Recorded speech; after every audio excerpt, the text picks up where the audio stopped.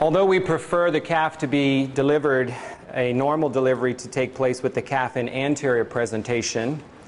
we often have the calf presented in a posterior presentation. So when we do our examination, our initial examination, we will approach the pelvic inlet and we'll find that we see two front legs but no head. If we approach the cow before we have to do any pelvic examination and 2 feet are outside of the vulva, that can help give you an indication as to what you're dealing with just by looking at the soles of the calf's feet. If the soles of the calf's feet are facing the sky, like in this situation, you have 2 thought processes before you do your examination. One would be that you have an anterior presentation where the head of the calf, and these are front legs, is presented into the birth canal, but the calf is upside down, or possibly there's a minor uterine torsion that needs to be corrected. If the calf's hind legs are presented for a posterior presentation, then you will also see that the soles of the calf's feet are pointing towards the sky. So your first indication that you may have a posterior presentation is determining what direction the soles of the feet are pointing. You also should always try to figure out if you have front feet or hind feet by doing your flexions of your joints and making sure how many are flexing in the correct direction or the same direction as we described in a previous video. In this case, with no head present into the birth canal and the calf's soles pointing up towards the sky, and the flexion test shows us that we actually have a back leg, we call this posterior presentation.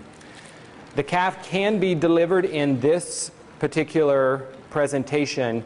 but it may be very difficult for the cow, and we have to do very specific procedures to avoid injuring the cow.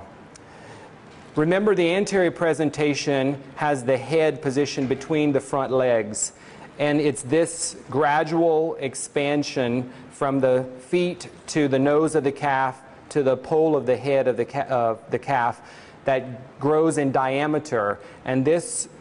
normal expansion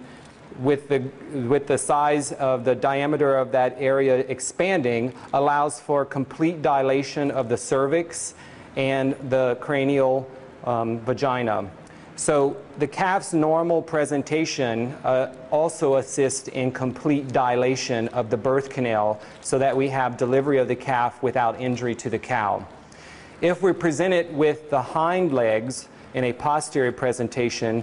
we do not have the head adding diameter or size to the calf as it enters the birth canal. And you can see as we go down the calf's legs all the way to the point where we get to the calf's hips is where we initially get a majority amount of diameter, and that's already at the point of the cervix, so there's not a gradual dilation that takes place. If we're very aggressive and we put chains on this calf and we help assist this cow by aggressively pulling this calf out without giving consideration to further dilation of the cervix and the cranial vagina, we may actually cause a tremendous amount of damage to the cow. So one of the most important things to remember about a posterior presentation delivery, although it is possible and it happens quite frequently, we as the assistants must make sure that the cow is fully dilated at the pelvic inlet and the birth canal in order to avoid any tears or injury that this force of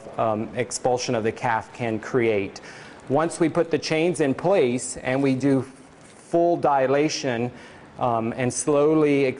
extract the calf, this calf can be delivered posteriorly without any damage to the cow.